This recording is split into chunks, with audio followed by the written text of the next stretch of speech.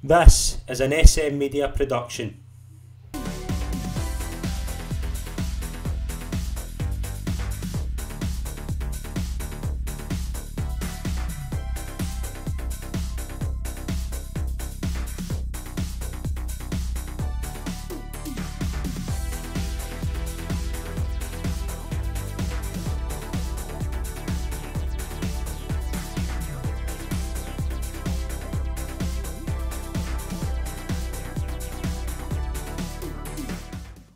Hi folks, and welcome to the latest episode of Chronicle, the Rangers Journey. I'm Scott McPike. It's an absolute pleasure to be your host as always. We are now at episode 4. We are going to take a look at 1991 to 1995 when Walter Smith takes over from Graham Souness, builds his own team, a near miss with European greatness, signing that was one of the top players in European football and domestic dominance. Plus, also, we will take a look at David Murray and how he handled the media. To join me on this part of the journey, well-renowned journalist and author Ian King. Ian, it is an absolute pleasure to have your company for this episode. I really appreciate you coming on. Oh, great to be on, Scott. Thanks for having me. It's an absolute pleasure. We will start this part of the journey by going to the summer of 1991. Where are we in the journey? Graham Souness is at Liverpool. He had obviously left 4 games before the end of the last season. Walter Smith came in. Walter Smith wins the title. It was tight, but it came down to the last day against Aberdeen. And this summer, Ian, it's fair to say it is all about looking forward to the new potential rule. The 3 foreigner rule of 1991-92 comes into place. Walter Smith has to kind of rip the revolution apart. And obviously, the market of going into England over the past few years, that kind of has to stop at this stage, doesn't it? Yeah, it did. And, I think when you look at that rule, obviously, is what brought Andy Gorham to Rangers. It's what brought Stuart McCall to Rangers. Lots of great signings, but Scottish players were all of a sudden very important. Otherwise, I honestly don't think they would have moved Chris Woods on. Mm-hmm. Players like Spackman would hang around and stuff like that. But no, it's intriguing. It's intriguing when you look at that. But he was also he was a pragmatic guy, Walter. And I think he looked upon particularly the goalkeeping slot as a waste of a foreigner. He wanted more creativity. If he was only going to have 3 foreigners, then he wanted them further forward in the field. So it's interesting now when you look at the makeup of the squad that made the Europa League final to think of the restrictions that were on Walter at that time. I mean, we're at the stage in 1991. Culture's changing, football's changing. We're going into we'll talk a bit about the formation of the Champions League in a couple of minutes. But when you look at that transfer window, the kind of ones that stick out, obviously Chris Woods and Mark Walters, 2 symbols of that Souness revolution. Obviously Woods was one of the ones that kicked it off. But you're going into a Scottish market. Andy Gorham will touch on the goalie in a minute. I know you will obviously talk about his whole career at the club. Selling Chris Woods for pretty much not even a loss, and then bringing in Andy Gorham, it's got to be up there for one of the best bits of business Rangers have ever done. Yeah, it was. And I think when you look at it, like for £1 million, Gorham and Stuart McCall, I think Stuart McCall was 1.2. Yeah. You look at those 2 signings, terrific signings, and I mean, the goalie would only have whatever it was, over 250 games, 10, 11 medals. McCall was a mainstay. They were both mainstays of what would become the 9-in-a-row era. Mm-hmm. Fantastic signings. And but I just remember at the time, I think a lot of you wouldn't have been getting told it was a bargain for the first 3 or 4 weeks, Andy Gorham being there, but he had one of those starts that the players sometimes have at Rangers, and it's always interesting when you equate it back to this era to watch. I watched the game yesterday to watch the Tom Lawrences and Malik Tillman and people like that making their debuts, and you think how important it was, and then look back and think someone who went on to become a legend really had an absolutely horrific start at the club with the Gorham in his first 5-6 weeks. But interesting to reflect on that part of it. Yeah, absolutely as well. Another signing I want to touch on that we've interviewed and we spoke about this as well, getting David Robertson for Aberdeen, a top left back. Obviously, I think it was a position Souness had wanted to fill for years. I don't think he ever really, as good as Stuart Monroe was, I don't think he ever kind of fully trusted him. And I think it was obviously that was another big one. Like, you're going to Aberdeen, you're you're right. Obviously, I don't think Aberdeen were keen to sell at that point, but getting David Robertson in as well, it's another big bit of business. Robertson was, honestly, when I look now at Andy Robertson, David Robertson was miles ahead of his time. Like in that position, like you look at the numbers that Liverpool have had from Alexander Arnold and Robertson, and then you look at the Rangers comparison from the amount of times you see Barisic, powering up the left, or Bassey last season, and Tavernier scoring back post, and how high and brave the fullbacks are now. Robertson was an absolute Rolls Royce, like an unbelievable player. And you're right, I think when you look at that left back, I can remember, even going back to Jan Bartram, Jimmy Phillips, Chris Vinicum. There was a stack of players in that slot, and until Bomber came in, actually, and Bomber played there at left back as well for a while, as well as left centre half. I think you look at Robertson was like an absolute Rolls Royce, and very underrated. It's actually, there's not that many of them out of that team that went on to have great coaching journeys, but David Robertson's had a terrific coaching journey. Unbelievable. San Diego, Real, Kashmir. He's had a brilliant, he's had a fascinating life after 9 in a row. Yeah, absolutely. A departure I want to touch on in this episode is the departure of Trevor Steven to Marseille. Obviously, that $5.5 million, that's crazy money back then, but you've got two very similar negotiators, it's fair to say, with David Murray and Bernard Tapie. Is that accurate? Like, you can imagine how that negotiating went. Oh, that would have been the egos have landed, wouldn't it? Yes. That's two guys who don't like to be second in a negotiation. I don't think it comes in as a negotiation there. It's just somebody wants to win and somebody wants to lose. It was a good deal at the time. Obviously he ended up coming back, but he was a clever footballer, Trev. And I always remember his nickname in the dressing room was Tricky. And they all called him Tricky Trev, just because he had he's just clever footballer. And I always thought another one who I thought took it up a level, when he was brought in. A class act. And also a class act as a person off the field as well. Doing a lot of work with mental health and stuff like that, which I think is pretty admirable as well. He's a good guy. Yeah, absolutely. But we'll talk about the kind of how European football is going to change at this point. We've got the 3 foreigners rule, but we've also got the formation of what's going to become the Champions League. It kind of starts in 91-92 where the European Cup is going to no longer be kind of a fully knockout thing, because you've got the situation where back in the day the champions of Italy could play the champions of Spain in the first round, but you could also have the thing where the champions of Malta could play the champions of Northern Ireland. So it was something that needed to happen. It was better for revenue to go down the group stage route, and Rangers, Campbell Ogle in particular, had a kind of big hand in it. Yeah, he did. And again, someone who I feel when you look back, I always thought he carried himself magnificently. A really astute guy. And Campbell was one of those guys, you would see the people who, charlatans really, who came into the club later in the bleak years that Rangers had. Campbell Ogilvie just, for me, he was class to deal with, first of all, as a person, as a journalist, and he was also just, I thought he gave the club the right image across Europe, not just in, he was heavily involved at UEFA level, and heavily involved in the formation of the Champions League. And I just remember the excitement of that season, and the games were unbelievable. We probably touched on the section games and how well they played, and it's just I think a reflection of how shrewd Smith was as a coach. When you look at that team going within a bounce of the ball really of the final, and then I'm finally getting to a UEFA Cup final where a team that was nowhere near that squad in terms of ability, so I always think that for all the plaudits he got, Walter, I think he did get underestimated a little bit in his European knowledge, because people forget how close they went to the final in 92-93. Yeah, absolutely. And the first year of the Smith era, a defeat to Sparta Prague and away goals, was that Sparta Prague going to do really well in that the last year of the European Cup? But was a kind of reaction to that back at the time, with kind of defeat to Sparta Prague? I think, to be honest, it was the heat getting ramped up again on the goalie, because he was at fault again in the Ibrox leg, and he'd already, remember him telling me about the horrible one at Tynecastle where Scott Crabbe shot and he thought it was going past the post, and he actually made a gesture that's going wide.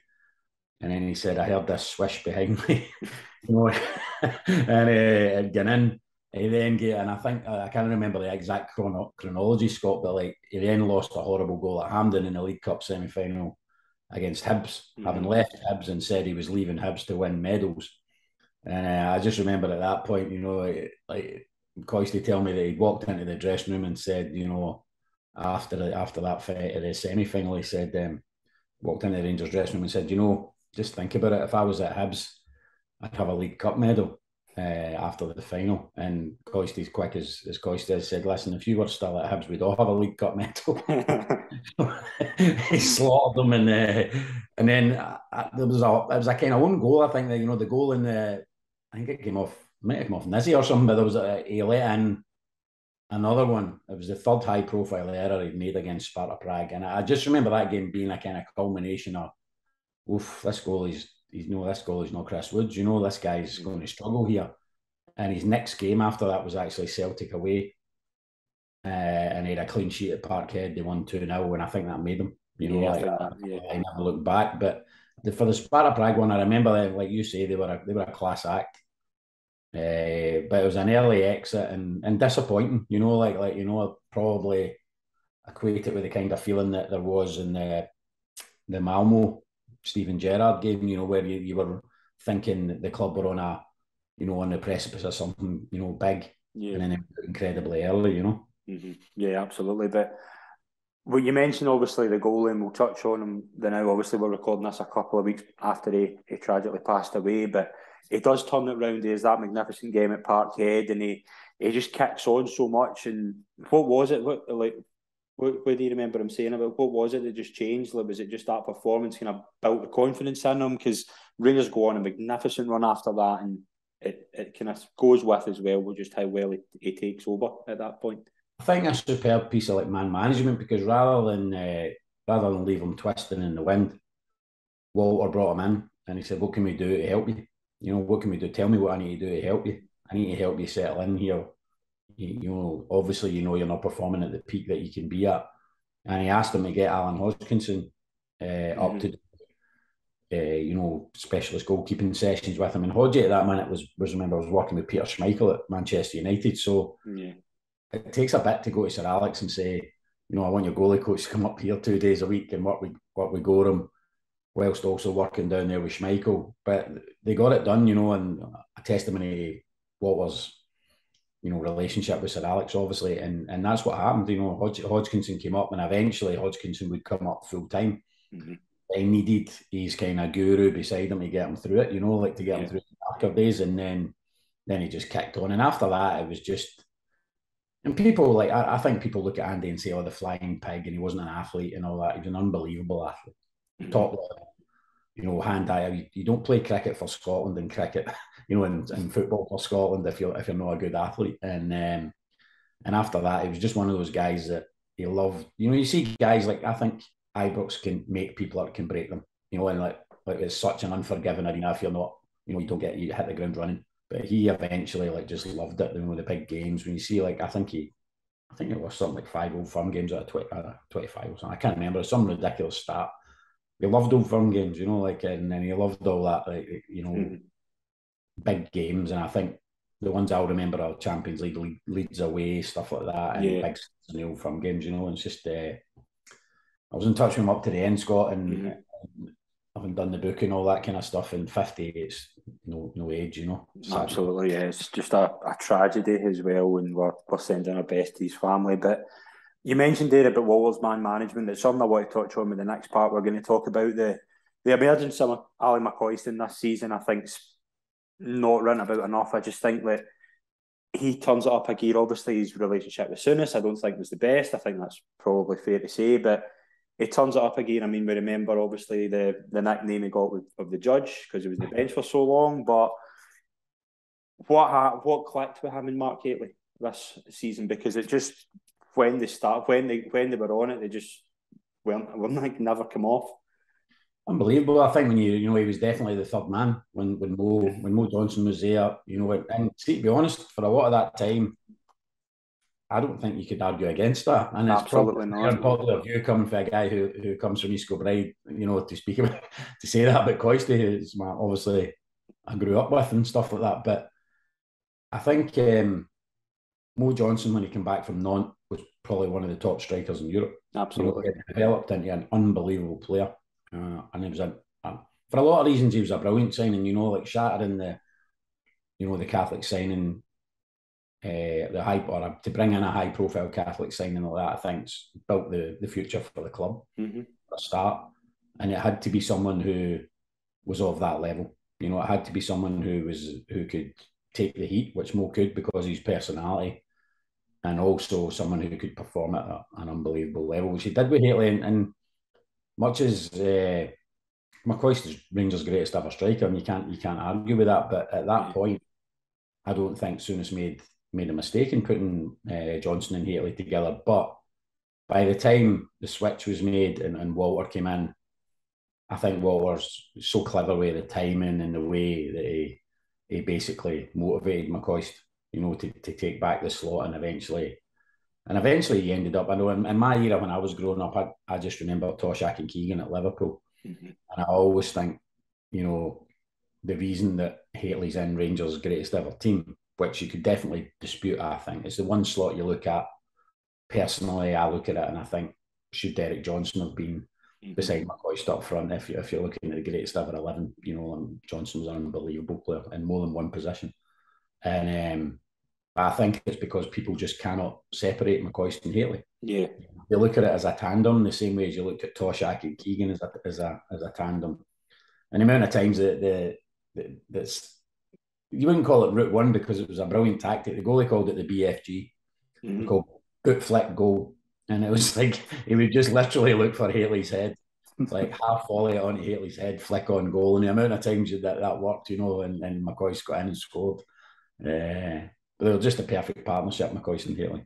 Very different people, but a terrific partnership. Yeah, absolutely. And obviously, McCoist goes on to win the European Golden Boot. He just has an unbelievable scoring record in that season. But that whole season, obviously, apart from the kind of League Cup and the European Cup exit, Rangers only lose one league game from November. It's just how big was that title win? Because obviously, I think when you look back, and we spoke about this last week when Walter was appointed, I think there was that kind of demand for a big name. How big was that title win to kind of improve the fans' kind of hopes that Walter was the right guy?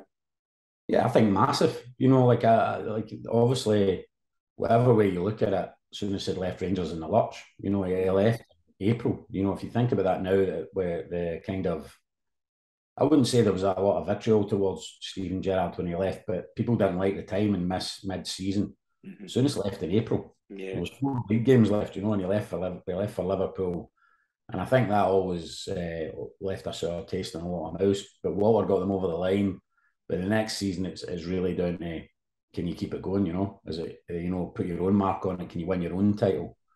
And they were relentless in the league. Like obviously they go over the first two kind of, the early start, which the goalie's struggling. They're out of Europe, the League Cup. But then after that, they just kicked on and took command of it. And I think that was hugely important because it showed that he could do it on his own, and for Walter and Archie as well, remember, absolutely. It was massive for Walter and Archie together as a partnership to win the title in such commanding fashion. Yeah, and winning the Scottish Cup as well, the first one since 1981. How kind of big was that as well, beating Airdrie 2-1 in the final, because that was just a bogey cup. Rangers just never did well in the Scottish Cup at that point. Yeah, it's funny is that's kind of repeated itself in the modern era. Look at it, it has repeated itself, that kind of thing. They go through these droughts every now and again in the Scottish Cup, and I think that was massive. It wasn't the greatest final in the world. When I look at the final, to be honest, the goal I remember is Andy Smith's goal. So it's not like one of the memorable Rangers Scottish Cup final victories. But to take two of the 3 trophies, there was a point at the start of that season where that wouldn't have looked possible, and they kicked on, and obviously I think that was probably the bedrock of the 9, to be honest, winning at that season. Started to kick it on. Yeah, absolutely. And we move into the summer of 1992. Not a lot of transfer business. Rangers obviously they bring back Trevor Steven. I think there was some discrepancy with Pay Marseille. We'll touch on Marseille in a couple of minutes, but getting into that summer, like we'll touch on the new Champions League. Rangers are drawn against Lyngby, the champions are Denmark in the first round. Getting through that, and then obviously getting drawn against Leeds United.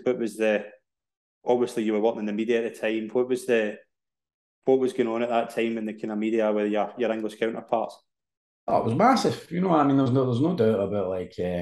I remember the build up to the first game was unbelievable. You know, like and the Lyngby one wasn't an easy one to get past. I think Gerrard went in the Lyngby, and even just getting through that tie again. And I'm trying to kind of for younger listeners to equate it to. It looks a little bit like the Union Stade Gillois one that the Rangers have now. You know, that kind of there's a potential banana skin, that Lyngby one. You know, and then there was a lot of kind of I remember like there was stuff around Stuttgart and stuff like that, and the draw was kind of messed up and stuff like that, and then obviously it became apparent that it was going to be Rangers versus Leeds at Battle of Britain, and I think you looked at the players they had: Strachan, McAllister, Cantona, you know, massive, right? You know, and I remember the first leg and the build up was just unbelievable. You know, we did 8-page pullouts and things like that, which was pretty unheard of in one game. You know, building up to that game.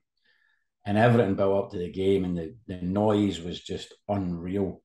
Ibrox that night, and then within a minute, McAllister's volleyed one into the top bin and replaced just as like a pin in a balloon, right? And you're like, oh, but I think to summed up that team, that the character to come back, you know, and they weren't quality goals at Ibrox, you know, like McCoist and then Lukic, obviously. Durante always says he looked for the spot in his gloves and all that because he had that, and then he punched it. It's an own goal, right? So it's like, then they got 2-1 up. But the away leg, you know, I remember some of the stuff journalistically from some of my colleagues down south. You know, the Rangers will get put in a place in the away leg. Yeah, well done, the plucky Scots type thing and all that, you know, and they'll get put in a place in the away leg. And obviously there was no Rangers fans allowed in, but there was still so many great Glasgow characters that made their way into that game. Brilliant, you know, James Mortimer, you know, Andy Smiley, some of the Rangers super fans, they all made their way into the game somehow, but they all got there in the hospitality.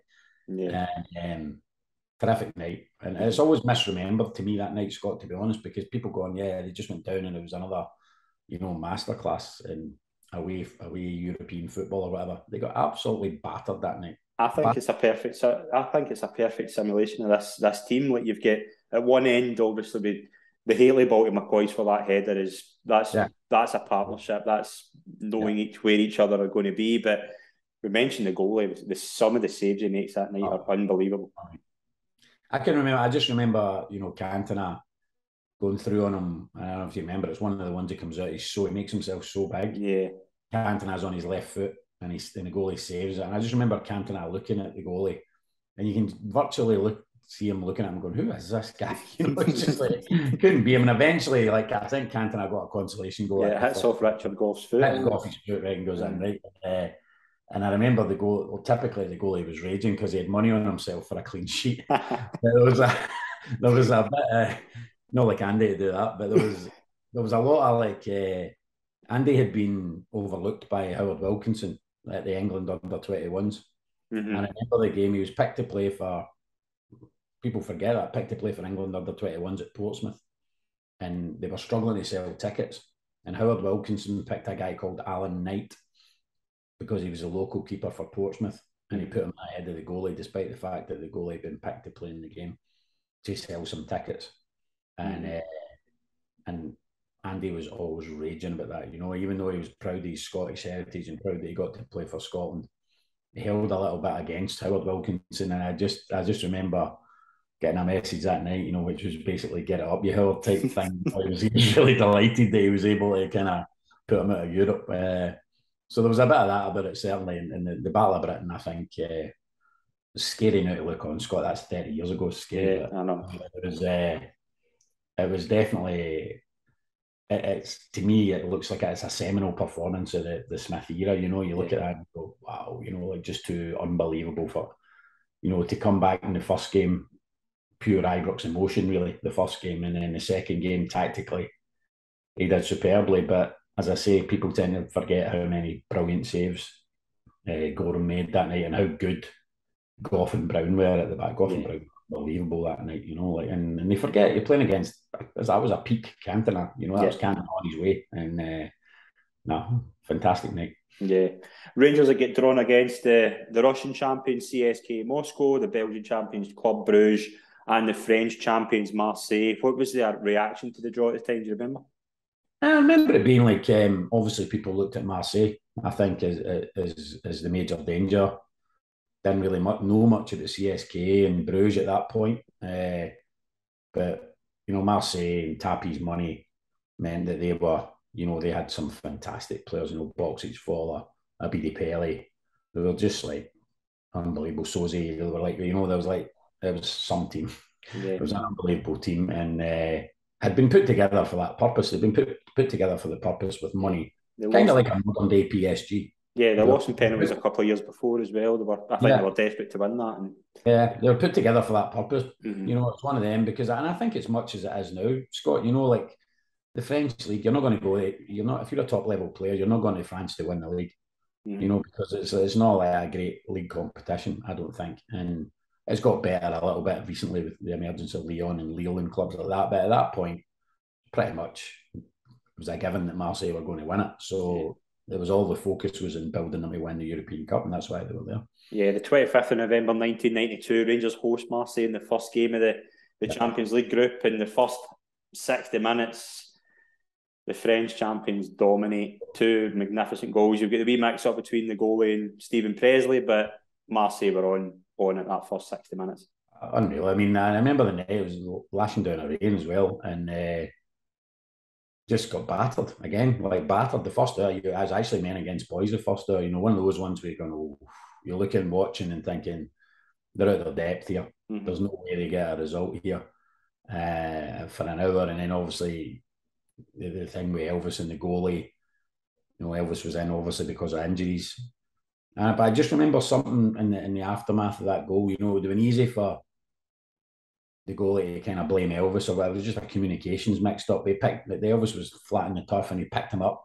And it was a kind of roar went up for the fans, I kind of, come on Rangers, you can get back into this type thing.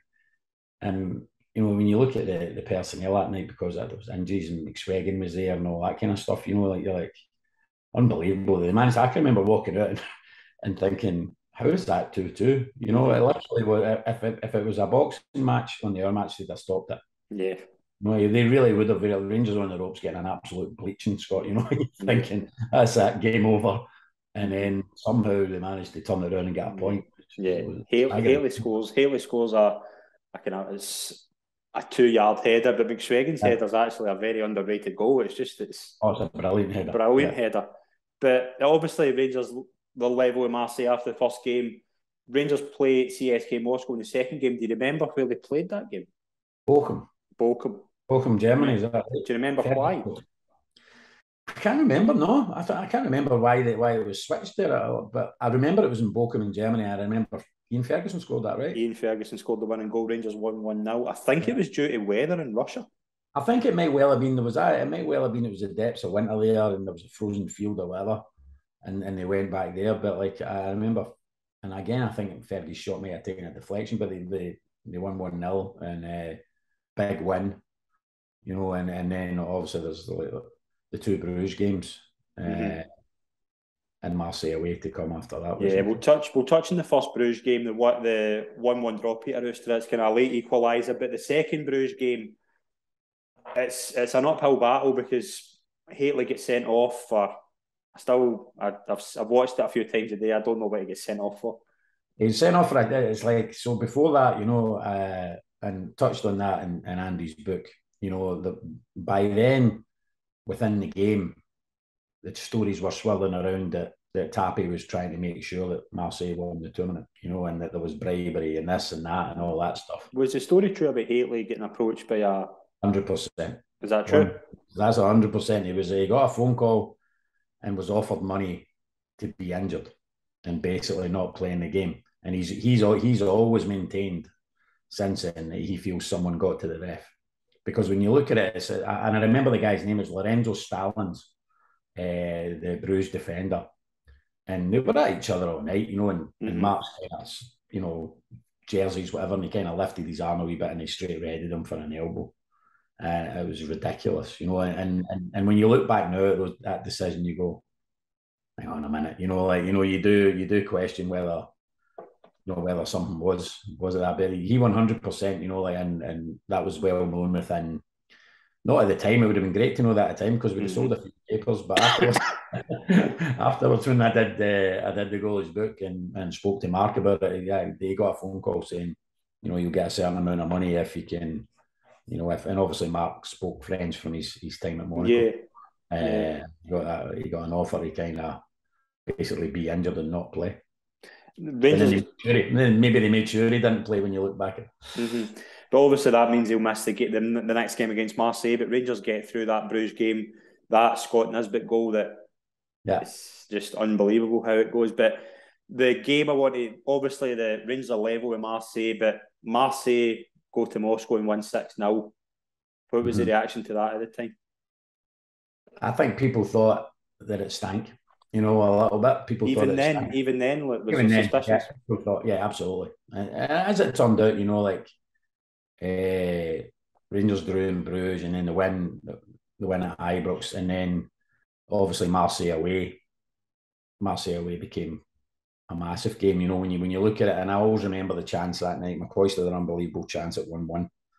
It's also, by the way, having done the first Rangers book that I did with any of the players was Steven Gerrard's autobiography in 1998, and I just remember that night. I was right behind when he struck it. What a goal that is, honestly. Look at Rangers' greatest goals. Like, it starts about a yard and a half outside the far post, it's such an unbelievable strike. And I think the goalie always had a little bit of regret of the goal that he lost that night. Yeah, Frank Sozzi. Frank Sozzi gets a hand on it and he feels he should. I think he always felt he should have saved that. And then people forget the chance McCoy missed. If McCoy had a massive chance, he would normally score at 1-1. And a 2-1 win there would have been, I think they would have made the final when you look back on it. But it was an unbelievable campaign. But one that when you look back, they were subsequently found guilty of bribery and stuff like that. It leaves a sort of taste, Yeah, absolutely. And obviously we'll play a wee game of what if within this part. If Rangers if McCoy had buried that chance and they'd went on to reach the final, do they beat AC Milan? In my view, yeah, because it was an aging AC Milan side by that point. As it was, Bolly would go and score the goal and Marseille would win. It wasn't a great final when I looked at it, but I just remember watching the final and like you're saying, playing a game of what if. But Rangers were on the rise then, and I think it's like it's one of those ones. I think they would have went on to win it. And just there was that building of momentum on that run. They were getting better and better. They went through the section, obviously unbeaten. And no, at that level they were. I thought that was probably the year.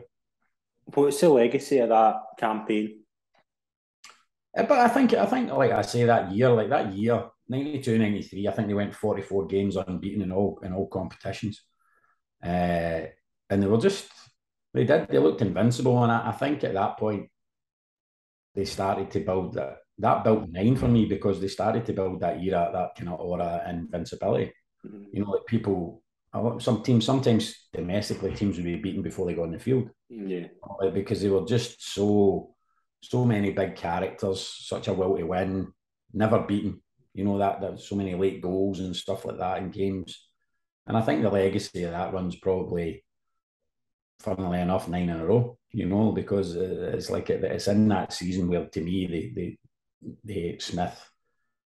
You then started to look at the season before was a foundation one, but then has that season and you look and you go, oof, this is a major manager here, and then I think people, it wasn't the countdown to 9 because I'm trying to think how many that made it, but that is like, I think that's 5 at this point. 5. I think people started looking then, right? And people started looking and thinking, right, they could probably have Smith stays around and the Goffs and the Gorhams and the Brown and McCall and McCoist and Haley, if all the if all the major players were to stay around, then people started thinking they could really do that. They could really make the nine. Yeah, clinching a domestic treble as well at Parkhead with a 2-1 win over Aberdeen. They'd obviously won the League Cup, beating Aberdeen as well. But Ali McCoist again is another unbelievable season, but on international duty, he breaks his leg. What was your reaction to that? Just remember, that's the night when we lost in Portugal 5-0. Yeah. And there was two things that stick in my mind about that. I mean, I remember obviously Coisty was in April, I think, towards the end of the season. Coisty broke his leg. Tackle with a guy called Oceano Cruz, I think, and he won a great tackle. And but I remember Paulo Futre was the big superstar. And there's one thing that sticks in my mind about that. And I liked Andy Roxburgh as a Scotland manager, but it just always staggered me that he never picked John Brown. And I remember that night, like, Bomber was just in the form of his life, and he didn't pick him. And I remember being totally staggered by that, you know, because and like he picked Craig Levein ahead of him, and Paulo Futre tortured Craig Levein, and we lost 5-0. And I remember his quote afterwards, which for a journalist like myself was like manna from heaven. He came out and he said, "A team died out there," and I remember kind of somewhat caustically thinking to myself, "It might not have died out there if you put John Brown out," but it was always, you know, for John Brown to go through a season like that and play the way he did against top players, Cantona, the rest of them, and not be capped, to me was bewildering. But McCoy's injury was a body blow at that point. But they got over the line, you know, like Hateley carried them over the line in the other tournaments. But it's an unbelievable achievement, the Golden Boots, when you look at it. Yeah, and definitely. It's just he never mentions it much, eh? So. But we'll get into the kind of summer of 1993. The arrival of Duncan Ferguson is a big one, £4 million, a Scottish transfer record. What was the kind of feeling at the time? Was this a feeling like Rangers are just so far ahead and on the park, and obviously financially? Yeah, I think Bolly came in that summer as well, didn't he? Bolly was the season after.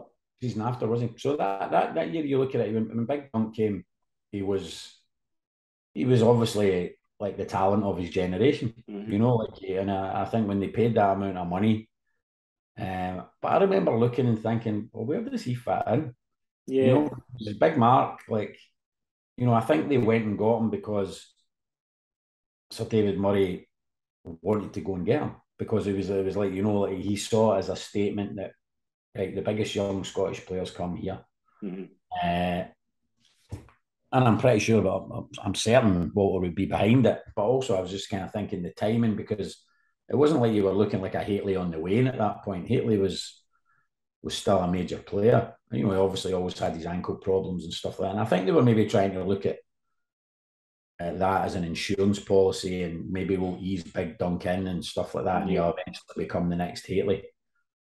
But Dunk's not that type of boy, and Hateley's not that type of boy. So it's like Hateley's not going to bring him on as an understudy, and Dunk wasn't going to accept being an understudy. So now you're looking at how do you fit him in the team, and they ended up at one point, you know, like he played up front with Hateley, but he played kind of off the left and stuff like that, and it just didn't work, you know, like, and then he got himself in bother very early, which made it difficult. Yeah, and obviously as well, it's a bad kind of league start, kind of 3 wins from 9 games. There's draws against Celtic, there's defeats to Kilmarnock and Motherwell at home. But the Champions League, obviously, after the season previous, I think a lot of Rangers fans, I think even the man at the top would have been wanting to perform in this season. But Levski Sofia, it's a 3-2 win at home and a 2-1 defeat away, and Rangers go out 5-4 on aggregate.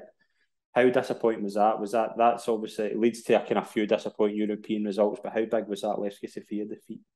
Massive. Yeah, I remember, you know, I just remember again the kind of, I always felt, and I still feel, that Scottish clubs don't prepare themselves well enough for the early games in Europe. You know, there's that tradition of us that we go away and we need to have our break for a certain amount of time, and then we come back, and it always seemed as if the teams were scrambling to get themselves together in time for those games, you know. And even then, you know, I looked the other day and Motherwell lose to Sligo Rovers. You know, how many results do we have to have like that before the teams start to prepare properly for early European games?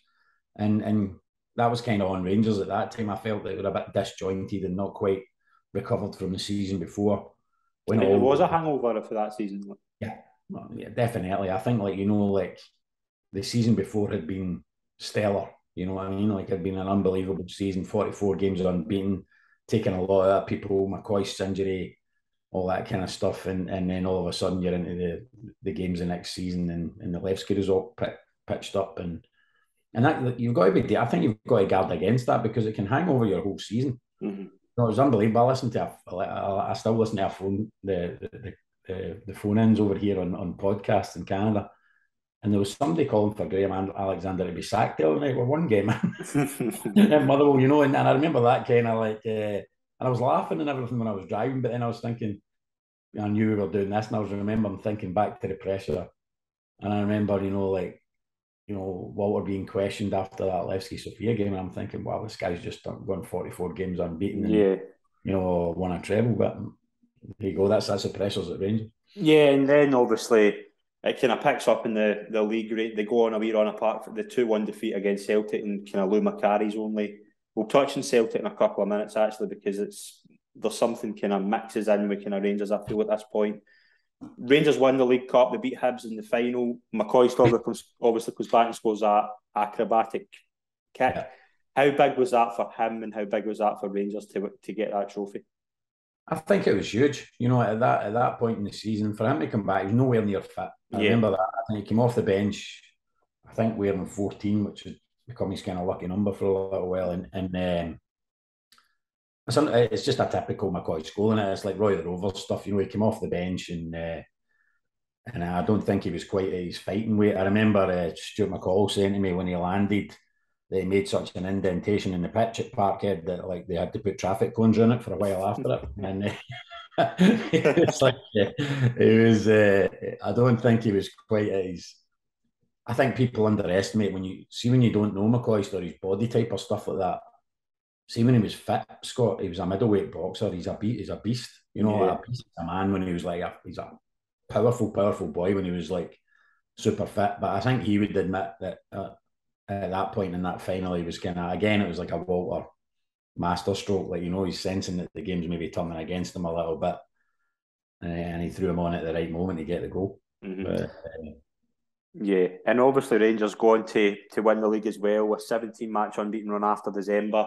It's only 3 points, but obviously there's 5. Rangers don't win any of the last 5 games, but is there just this superiority at this point that it's dominance, isn't it? It's just Rangers are so far ahead in Scotland that winning the league's just the norm. Like, that's it was kind of becoming expected, which is, and also, like you say, Celtic were in a little bit of disarray, you know, and Rangers took advantage of that at that point.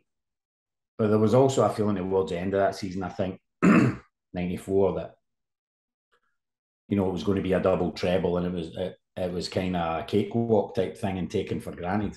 And obviously, at the end of the season, they were limping over the line a little bit. Gorham went in a bender in Tenerife, which was that when Walter transfer listed? Yes. So, I mean, he was badly injured at that point. He had a back injury, and then they sent him out for some warm weather to try and see if there was a possibility he could play in the Scottish Cup final. And he then gave one of the great tabloid stories. You know, I remember like he was with his wife, and he was with Tracy, I think, at that point, and with his wife and family. They met the Oldham boys. Joe Royal and all that were there from his Oldham days in Tenerife, and decided he would go for a pint with them and then meet up with the wife and family. One thing led to another. They never met up with the wife and family. They were flying back the next morning. He woke up at, I think, about 3 p.m. the next day, having missed his flight. No passport, only got the clothes he stood up in, and had to phone, you know, and I got a call back then, and I'd spoken to Walter at that point, and he was like, "Where is he?" You know, and he'd phoned me and said, "Well, how do you think the gaffer's going to react?" I was like, "How do you think he's going to react? Scottish Cup finals coming up and you've gone missing," you know. And he was like, and he ended up staying out there for about 4 days. It was a tabloid a tabloid dream, that one. He was all over the front pages, lost his passport. He finally found out that his wife had left his passport at the airport, and he got himself home. And but I mean, it was just a sideshow they didn't need. And then, when the final came, I had a sneaking feeling. Honestly, I had a sneaking feeling just because of the way Golak was at United, and that was a happy camp building up to the final, and Rangers had limped over the line in the league and had the Gorham distraction and all that kind of stuff, and Walter put them on the transfer list and all that kind of stuff. And you're looking at that, and I'm thinking it's not the perfect build up to a cup final, and as it turned out, they lost it. Yeah, but Rangers they're going for this historic double treble. Dundee United, their record in Scottish Cup finals at this point isn't great. Obviously, the Jim McLean famous thing, he lost 5 finals, and he leaves, he goes upstairs and they win one. But that whole game, obviously the big thing was the goal by Craig Brewster, the kind of mix up with Dave McPherson and Ali Maxwell. What was the memories of that game? I honestly just remember thinking it was fated, because I'd done a lot of stuff with Golak, and Golak was like one of those managers who made players feel good about themselves. And they had this, I think the United players, when McLean was there, that kind of, not grimness about them and all that, but he had so many misfortunes in finals. He lost the classic 91 family final to his brother Tommy at Motherwell 4-3. And I think that just kind of, that whole thing about he was cursed and all that. And then Golak come in and he was just such a happy, smiley guy. He was terrific, Ivan, and obviously he knew the game as well. And there was a lot of kind of good emerging players in that United team at the time. Davy Hanna, Andy McLaren, they had a good mix. And Brewster was a good striker, and they were a good team. And I just remember, I just having that sneaking feeling that it had just been not the correct build up for Rangers, and their eyes were off the ball a little bit, and they paid the price and gave away a treble, because it was like it was there for them without doubt that day, Yeah, absolutely. And it leaves Rangers, I think they were going for 8 trophies in a row. It would have been a record at the time. But let's get into what the main subject of this episode is, the culture of the media at the time and involving Rangers. Like, what was your kind of dealings like with David Murray? Like, how, and at this point, like, what was he like? Was he like I think we all have the kind of impression of Murray that he was just this colossus, this King Midas character. Was he like that with the media at that point? I always thought I thought his dealings with the media, Scott, were really clever, if you know what I mean, because he'd obviously made his fortune and his business life, but he loved all the stuff that went with Rangers. He loved all the stuff that went with being the owner of the Rangers and the chairman of Rangers, because at the end of the day, whatever great business deals he did in his day-to-day life, no one cared. He was just making money for himself. Whereas the stuff that went with making Rangers successful was certainly appealed to him, and I think he would admit that himself. I mean, I always found him like a really fascinating guy to deal with, and for people that don't like him or don't rate him or whatever, or look at the end of the club and what happened with the Craig White scenario and all that kind of stuff, they should remember where the club was when he took over, in 88, obviously the Souness revolution happened before him, but you couldn't have two people more suited to each other than Souness and Murray. Yeah. Like massive characters, both got big egos, but charismatic people, and I think changed the face of Rangers.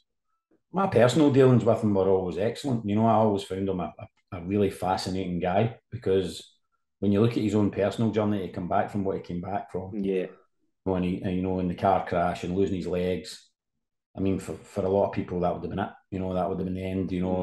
And to battle back from that, build his empire and stuff like that, I thought was pretty admirable. I think he's that gets kind of overlooked. You know what I mean? His personal story and the tragedies that happened to him in his life, and he came back from it. So I always found him fascinating, and I always found him pretty fair. He would fall out with you. If you wrote a headline that he didn't like, or he did a story that he didn't like, you'd hear about it soon enough, and then you get frozen up. You would get for a while. Yeah. Was it fair to say that back then he kind of had his favourites in the media, when you think likes a Chick Young, Jim Traynor, Graham Spears, kind of obviously before they had their kind of wee tiff, but at that point, like, was it the succulent lamb thing that I hate hearing about, but there's no denying it was true.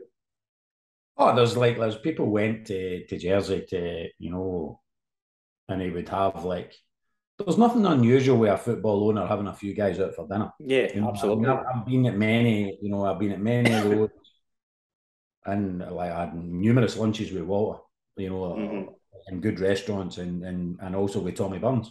Yeah, you know, Fergus was a wholly different animal. yeah. I was going to touch on that. He didn't work like that. So, but like, there's nothing like wrong with that. But there's definitely like, you know, within the media at that point, we would always have our fun with Spearsy or whatever, and Jim certainly had like a close relationship with David. But I never, see, to be honest, Scott,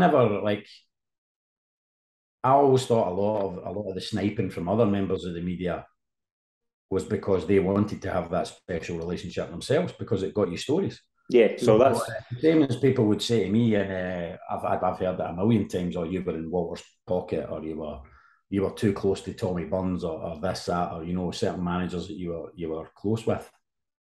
But I worked at that, you know, like I worked at that in developing those relationships. So I always thought a lot of it was like, you know, you can say that, oh, he got his viewpoint put out through those, you know, those using those papers, or using those radio stations, or using that TV station, or whatever way. But at the end of the day, that was kind of his job at that point. You know, he was trying to promote Rangers, and he was trying to further Rangers. And I think some of it I find slightly amateur. You know what I mean? Like I find some of it, like, that's the way relationships work in the media. You know, like I thought a lot of the stuff, you know, where people would say he had too much influence over the media.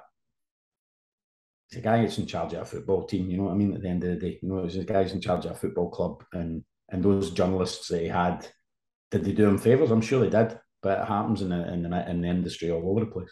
Yeah, and as you mentioned there, obviously, like, getting an exclusive with David Murray at that point, it's a week's worth of papers, isn't it? It's selling you papers. I mean, like, for people that will probably listen to this, kind of back then, your newspaper was everything. I mean, we're only at this point 4 years away from a newspaper kind of influencing the election.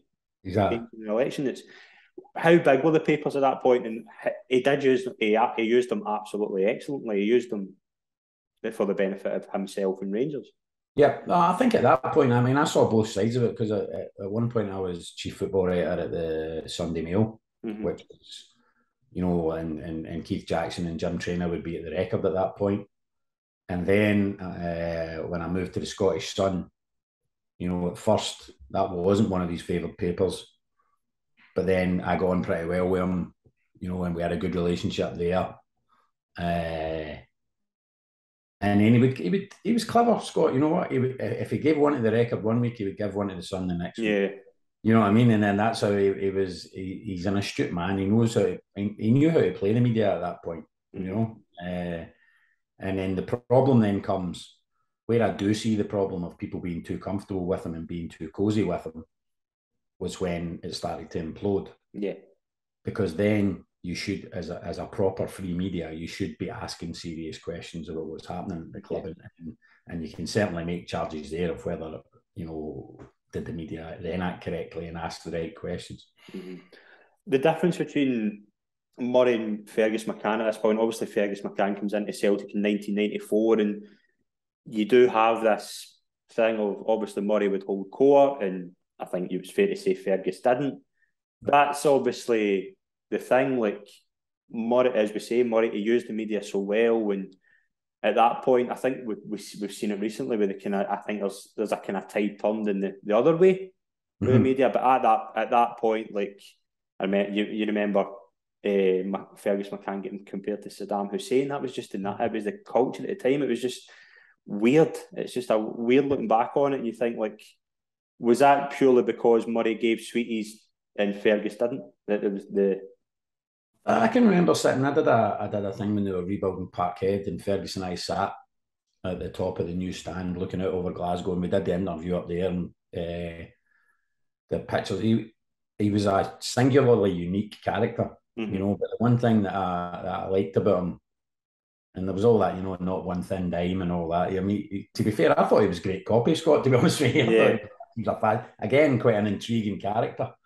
I always thought he didn't quite understand the game in the way that Murray did. I think that's exactly it. Media, and also I thought he treated obviously a huge personal link with Tommy Burns, and I thought he treated Burns abominably. I thought it was a bad decision. I thought it was a bad decision when you think that Tommy's team, possibly over the last 30 years, one of the most entertaining Scottish teams, lost one league game and lost the league.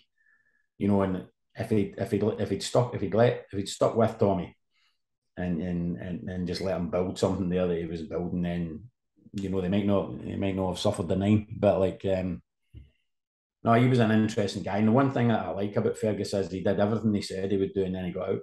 Mm-hmm. Yeah, absolutely. That seldom happens in the old firm, Scott. When you absolutely. look at the way Murray ended, his legacy is probably tainted by. In fact, it's obviously tainted by what happened at the end. But Fergus's isn't. Fergus's legacy to Celtic will be rescuing them from possible liquidation. But that's the thing. Yeah, that's the thing. Like if you'd said in '95 when maybe later than that, when Fergus is getting booed at Parkhead when they're unfurling the flag, if you'd said then that Fergus McCann would have the better legacy than David Murray, I don't think a lot of people would agree with you. Exactly. And he's probably,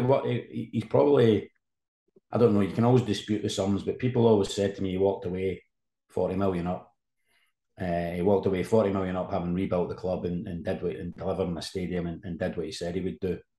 And there's not many people do that when you look through the ownership of the old firm. So definitely not.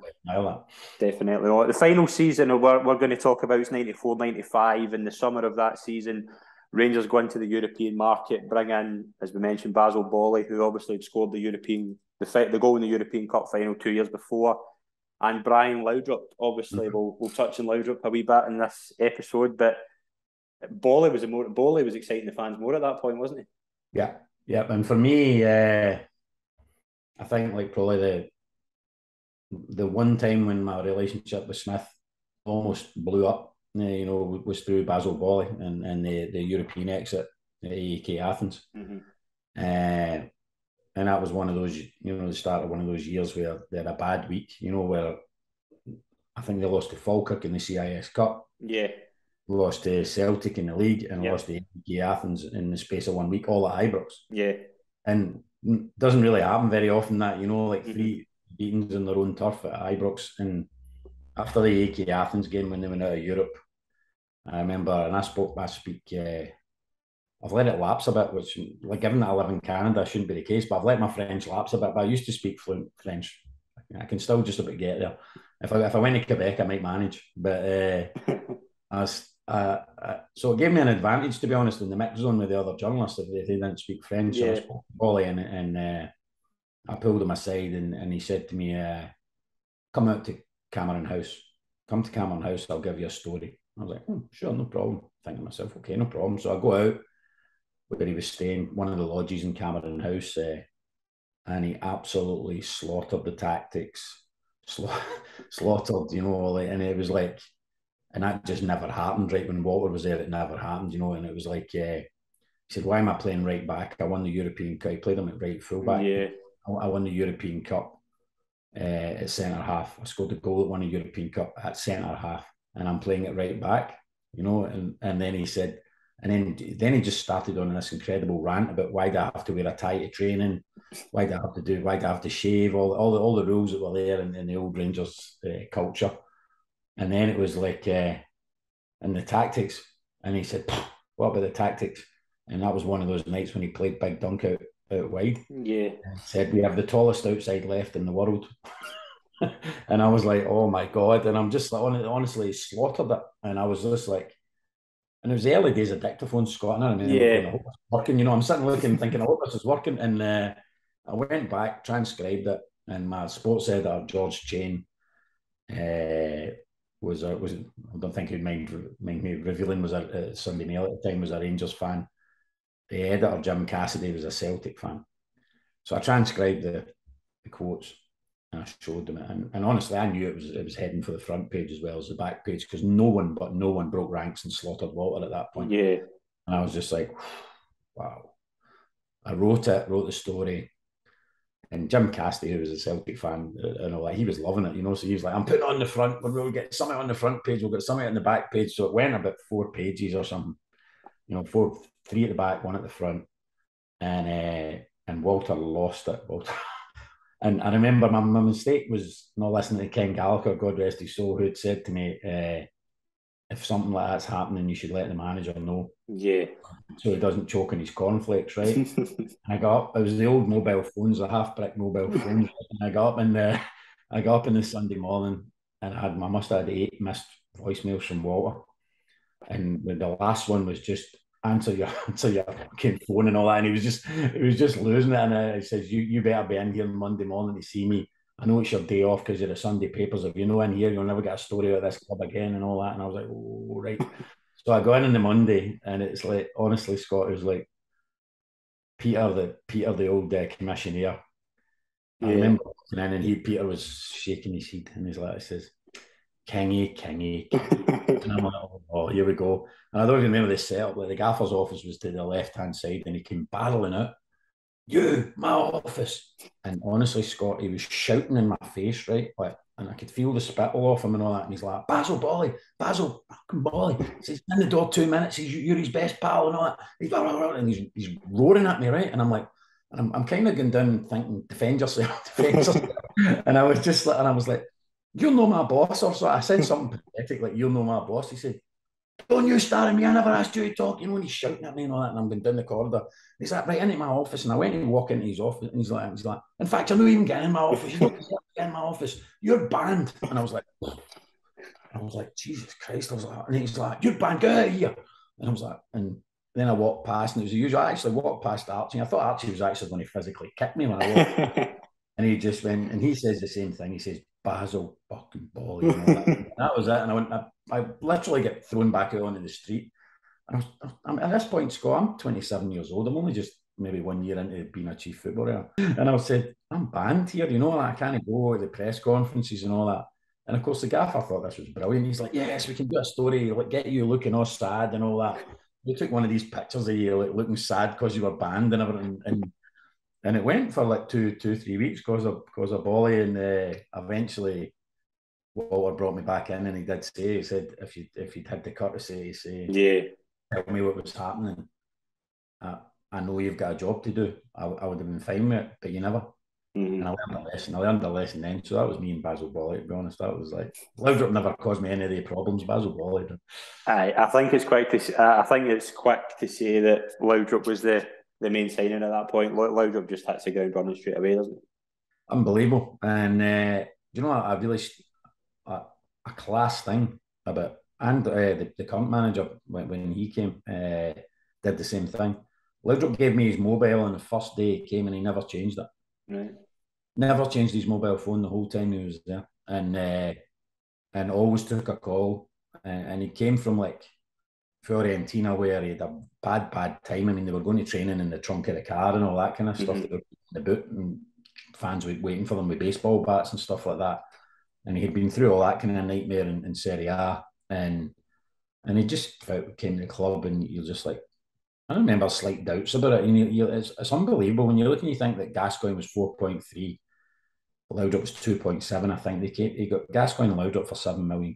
Yeah, it's staggering when you look at it. And Loudrup was just a fantastic player. And I think one of those things that you look at now, it's funny. I watched the game yesterday at Spurs, and you watch them in the tunnel, and you saw the size of the Spurs players. I don't know if you saw that the tunnels are huge. Yeah, I just remember when we met Loudrup, I had looked at him on TV and thought, because he had that low centre of gravity, it was he's 6'1". Yeah, they called it, was it long body they called him? Exactly, yeah. Long body. He's a unit, an absolute unit. And I was like, and obviously it was Harry Hollywood, wasn't he? The one thing I always thought about Brian was he was the one that every wife loved, right? My wife would say, who are you interviewing today? I was like, oh, Brian Loudrup. Oh, Brian, He was just that guy, but unbelievable player. Just hit the ground running, and he was up there. I've always got that debate about who was the greatest player you ever saw play for Rangers.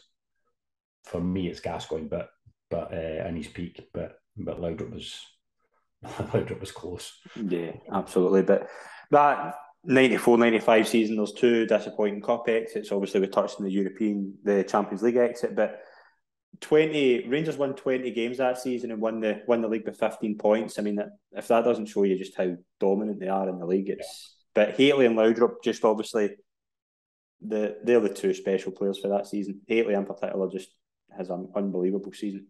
Yeah, and I think like that, like they're just, when you look at their pedigree, they've both done it in Europe at other clubs. If you know what I mean, they both came from, you know, a pretty blue chip background as footballers, class acts. You know, both of them. I always found it bizarre that it was the strangest friendship, Laudrup and Gorham. Right. You know, it was like just like loved each other, like just like brothers. You know what I mean? And you couldn't get two more different guys. You know, like I remember we went pre-season to Brian's home village, Esbjerg, in Denmark, and Gascoigne was there obviously, and Gascoigne won, I think, about 100 or 150 quid off Dukey by betting him he could hit the crossbar 3 times out of 5 from the halfway line. And he did it. And I'm sitting on a hill in this wee Danish village, Scott, in the middle of nowhere, and Laudrup's home village. And the third one, he had 2 out of 4, and the other 2 just missed by inches, you know, so they missed by inches. And the third one, he flicked up, got it in his thigh, and then he hit it in the half volley, and it was still rising when it hit the crossbar. And I'm looking at, like, from halfway, and I'm looking and I'm going, wow, just like, I've never seen that. This is like unbelievable. And the level of, like, I remember Brian saying to me, like, with the drinking and all that, you know, and it was always exaggerated, that drinking culture thing, but a bit. But he did say to me, he was like a two glasses of red wine with his dinner guy. And he's like, I can't go for dinner with these guys. I'm like, I'm done after like 2 drinks, you know. And there's always that famous story he did, and it's true. He left the goalie sleeping one night in his wine cellar, and he always regretted that. Cost him thousands of pounds. Like, left him. Goalie woke up in his wine cellar, you know. It was a great enduring friendship, those two, you know. When yeah, absolutely. But the kind of conclusion to the show here, when was kind of 9, the thought of 9 becoming a reality? Is it the end of this season that it's becoming more and more realistic? Yeah, I think that one, when it became, what would it become then? It became 7 then, yeah. Yeah, 7, yeah. I think 6, but Scott, to be honest, after like 92, 93, people started kind of whispering about it, talking about it. Could this be a team that wins the 9 and all that? And then when Laudrup came and Gascoigne was there as well, you know, you think, I think they'll always be disappointed by the lack of European impact. Yeah. With those players there, you know, with those players there, they should have made more impact on Europe. But at the end of the day, at that point, 9 became kind of all-consuming and winning it. And I know, like, people will always look at, you know, did they keep them around too long, those players, to win the 10? But their major mission was to win the 9. You know, like, and I think at this point, then it starts to get, you know, people start learning, and you've got to remember, like, and people underestimate that now because it's 20 odd years ago or whatever. You look back and the pressure on them to win it was immense. You know, it was like and at the end of the day, you couldn't have a bad season. You can't have like a bad start to any season. Celtic are starting to get better again. You know, like, you know, other teams are tooling up and all that kind of stuff. There's a little bit more money around in the game than there is now. And there was pressure on them in every single game, you know, to just to keep winning and keep, you know, and get there. And you'll obviously go on in the next kind of episodes, like the 8 and the 9, you know, like Gascoigne's influence on the 8 was unbelievable, you know. But I think Laudrup and Hateley on the 7, massively important. And no, I think it had started building after the 92, 93, 93, 94 seasons. Then you started thinking, if Smith stayed as manager, and if all those pivotal players like Gorham and Gough, McCall, Brown, McCoist, Durant, you know, Ian Ferguson, you know, all these players, if they were all going to stay around and then they were going to augment it with people like Laudrup and Gascoigne, then yeah, the 9 might be on. Yeah. On next week's episode, we will take a look at the march towards the 9, and we will also take a look at Paul Gascoigne's signing and the impact that would have. Ian, I want to thank you immensely for coming on the show. It's been an absolute pleasure and an honour to reminisce with you about the times. No problem. Thoroughly enjoyed that again, Scott. Good to speak to you again, mate. All the best. Pleasure. Thank you very much. And thank you very much to everyone that's tuned in. Please join us on the next episode of The Rangers Journey.